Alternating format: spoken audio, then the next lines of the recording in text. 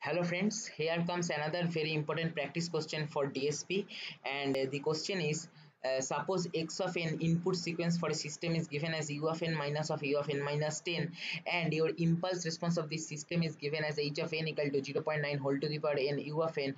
You have to calculate y of n, which is basically output of the system for this particular input, which is basically nothing but convolution of x of n and h of n, and the condition is given as you are not allowed to use conv for filter function. Okay, if it is question comes for conv for using conv for filter function, then simply you can easily write the code and you can get your marks, right?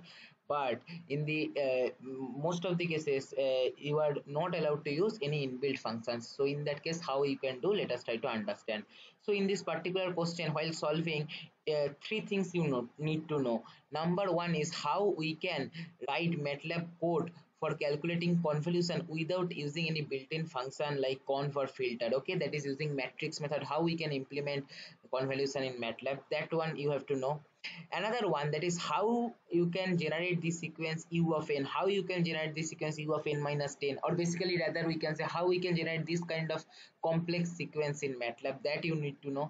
Along with that, how you can generate this kind of exponential type signal 0.9 whole to the power n u of n, that also you need to know. All the basic prerequisite things I have already discussed in my previous video. If you want to check this prerequisite concept, please go through the link given in the description. Okay, I have taken this particular problem because this type of questions will only come. They will not give you a question in your final exam based on one single concept. They will check multiple concepts so that you know all of them or not. Okay, so let us try directly go to MATLAB and try this. See, already we have taken this code from our previous video, that is CLC clear all closure. Obviously you have to take, if you want you can take warning of also. X equal to input enter the first array, n1 equal to input enter the time sample range, h equal to input enter the second array, n2 equal to input enter the time sample range. This is what we have done for generalized purpose of the convolution, but in our particular this program neither n is mentioned nor n1 n2. Okay, so what we will do, we will assume n1 and n2 value according to our choice. So we are going to remove this. So okay, rather let me do like this. So here n1, you just copy this, control C and backspace, and just that is just remove and give it in the first line, because if you don't take the time sample range you cannot take input x, right? Because see here x is variable of n, function of n, so basically you have to take input first and no need to check the second one because second one also not mentioned. So what we will do, we will take the second one as first one only, n2 equal to n1 only. Okay, all right, then now this becomes our modification, bit modification, control A, evaluate selection, just same code, rest of the part is same as I have discussed earlier. So time sample range, now see here time sample range is also not mentioned, but our sequence is n2, that is 0 to 10, obviously we can take. So basically let me take one bigger value, suppose let me take minus of let me take 5 to 50. Okay, let's hope that without that range we can get one standard graph. If we don't get, we will extend it according to our need. You can do using trial and error method. Now first array is our input sequence, which is basically u of n minus of u of n minus 10, which I already discussed in my previous video. How you can write that? See, our time sample range is stored in which variable? N1 variable. So here you have to write n1 greater than equal to 0. This is the code for u of n, right? Or u of n1 we can say minus of n1 greater than equal to 10. This is the code for u of n minus 10. So our this particular code n1 greater than equal to 0 minus of n1 greater than equal to 10 is nothing but this particular part, u of n minus of u of n minus 10.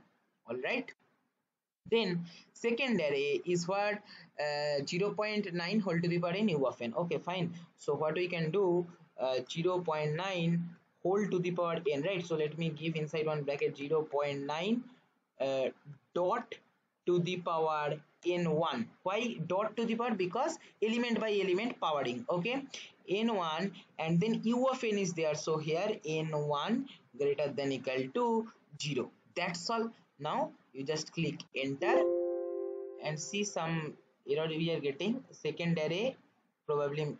Okay, so here n1 greater than equal to 0 is one array and 0.9 dot to the power n1 is also one array, so you have to give dot start, right?